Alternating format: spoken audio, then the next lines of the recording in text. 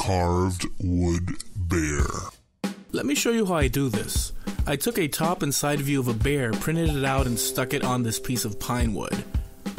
I aligned the two templates so that the nose, eyes, ears matched on both the top and side. I went over to the scroll saw and cut the side profile first, making sure to leave the top profile intact. I retaped the piece together and then cut the top shape out. Now we have a three-dimensional cutout that we can begin to refine and shape into our bear. We have 4 legs, but they are all connected. I'll draw a few lines so we can carve out each limb into its own separate extremity.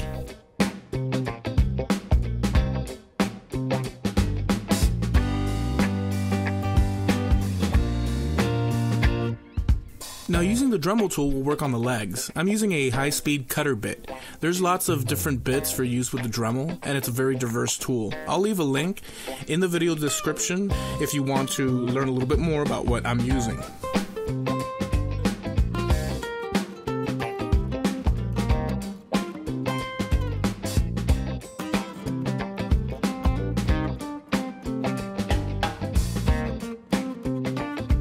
Now we'll use the sanding drum bits to shape and round over our piece and start to get that look, a little bit more organic and natural.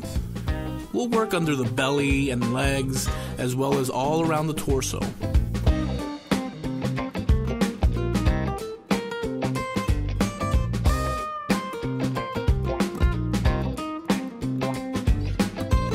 Let's switch off the sanding drum for a high-speed cutter.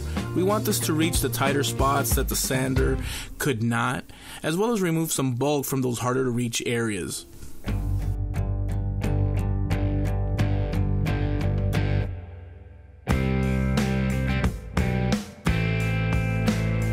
Now let's switch back to the sanding drum and dig in and shape deeper.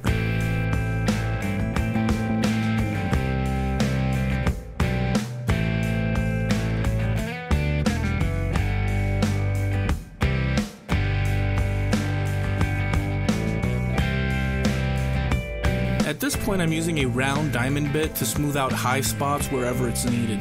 These bits are really good for shaping and are less aggressive than the high-speed bits. If you're easy with them, they can help smooth out difficult areas. Finally, we'll do some hand sanding and finish this up.